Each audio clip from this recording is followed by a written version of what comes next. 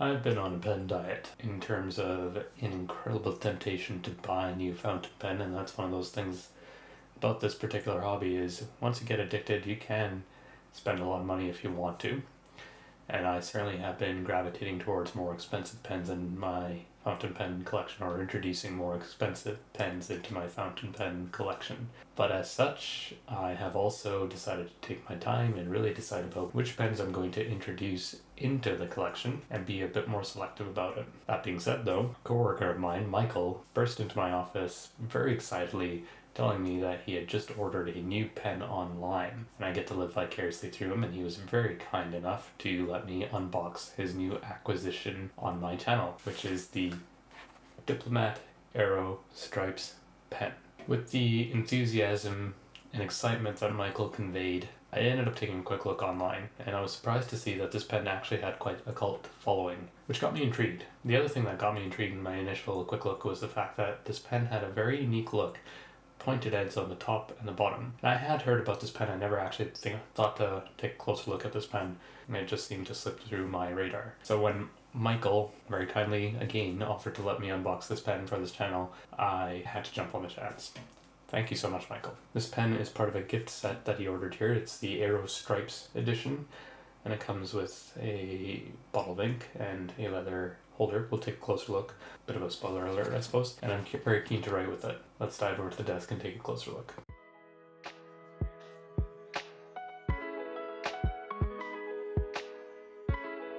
The Diplomat pen is a German company, and they've been around since 1922.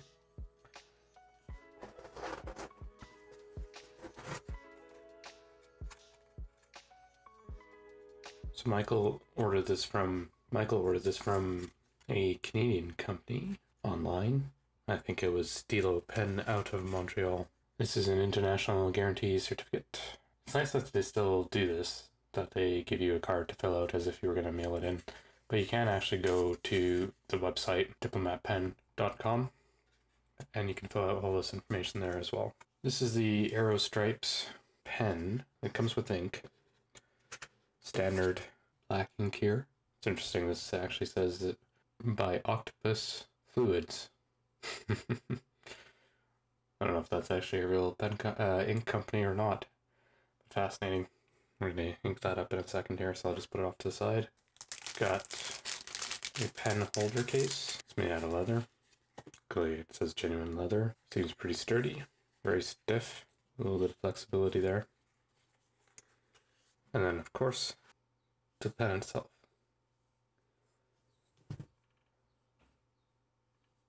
It's quite gorgeous to look at.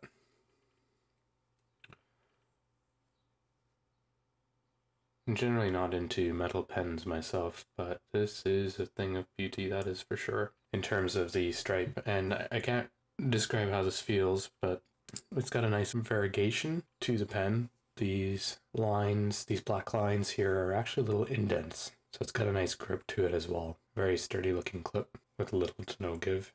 Very, very sturdy. Pointed ends. Interesting, it's got that Diplomat flower pattern or logo, I suppose I should say. Oh, very smooth opening. Metal grip section. Beautiful steel nib. This is in a fine.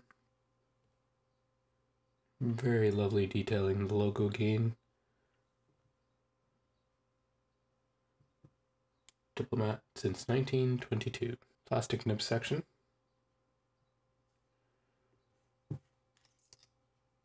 Comes with a converter, just a friction fit international converter. It's a very robust pen. You can feel the weight of it in your hands here. This is one of my favorite things about this pen. It's the quiet click. It has a little bit of pressure. Do up the body a little bit. There we go. A little bit of pressure. And just a very subtle click. Detailing of Diplomat writing and Germany. There's a lot of branding on this pen. The gift set, Michael bought it for $280, I believe, from the distributor or from the online pen shop. I think you can get it directly from Diplomat themselves for $260 in comparison to other pens. Here's a Y Studio. There's a TWSBI Eco, Conklin, and a Pilot Metro. Taking off the caps, it's fairly comparable to the Conklin, just perhaps a slight touch longer, but it is shorter in the body and the grip section than the Pilot Metro. According to the website, the pen is made out of aluminum. It is hefty. Total weight of the pen is 41 grams. Let me ink this up and we'll take a closer look at our writing sample, the octopus fluids. And again, this is the fine nib. Oh, it's an incredible writing experience. Steel nib. It's perfectly balanced in the hand. Oh, this is an absolute pleasure. This pen was not on my radar.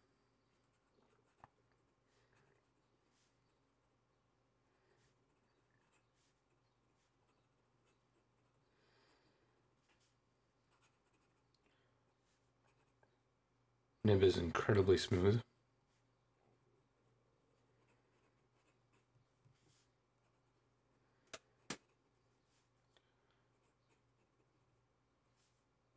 True fine in this particular nib.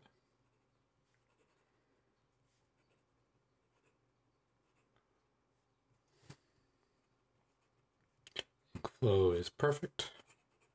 This pen actually is really nice to write with. It's an absolute pleasure. I can really feel the weight of the pen as my writing session continues.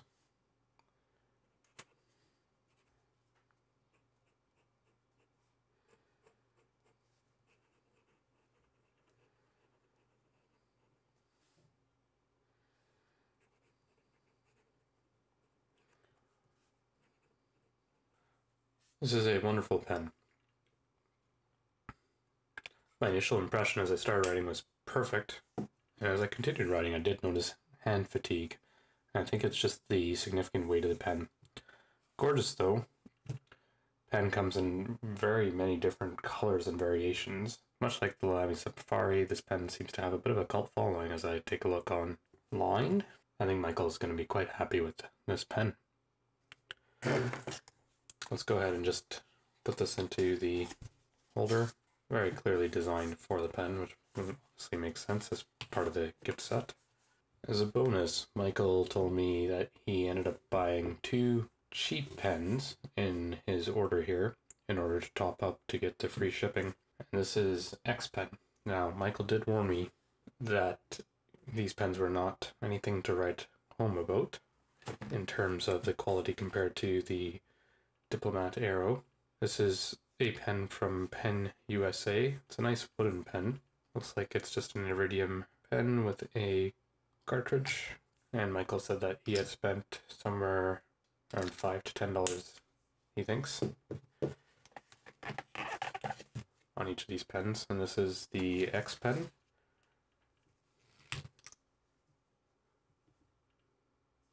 Also an iridium nib.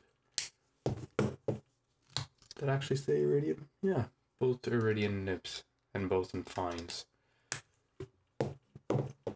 They're fairly lightweight pens, nothing crazy. This looks like it's some combination of plastic and metal. Fairly robust. Nope. You can see that the clip is quite loose, actually. And I'd be very terrified of completely pulling that out. Clip is pretty loose on the Pen USA pen here as well.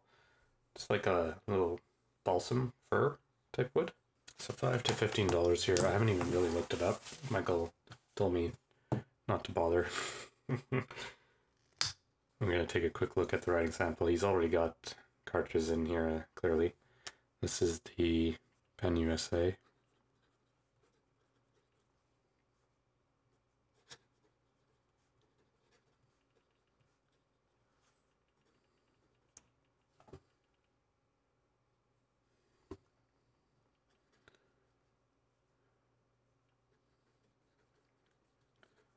This is nowhere near as smooth as the Diplomat Aero. The grip section is plastic, feels very flimsy in the hand. Not very well machined or thought out in terms of the hard edge here. Feels like you could almost, if you squeezed the grip section hard enough, you could crush it. I don't know if that's actually true, it's just the impression that this pen is giving. Feels very scratchy on the nib.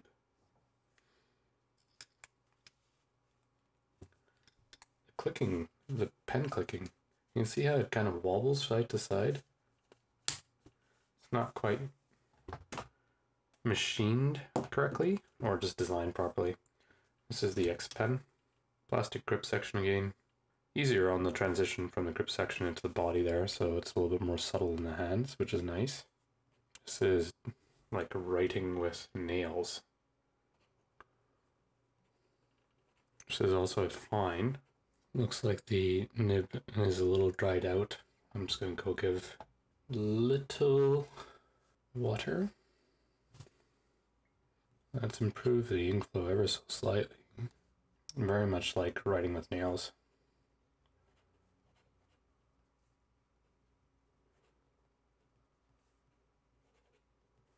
Inconsistent ink flow. Seems to come in and out. Water improved it a little bit, but not much. I would say an interesting entry-level pen. Perhaps not one to spend money on. If you can splurge a little bit more than perhaps the 5 to 15, I would certainly look at different options.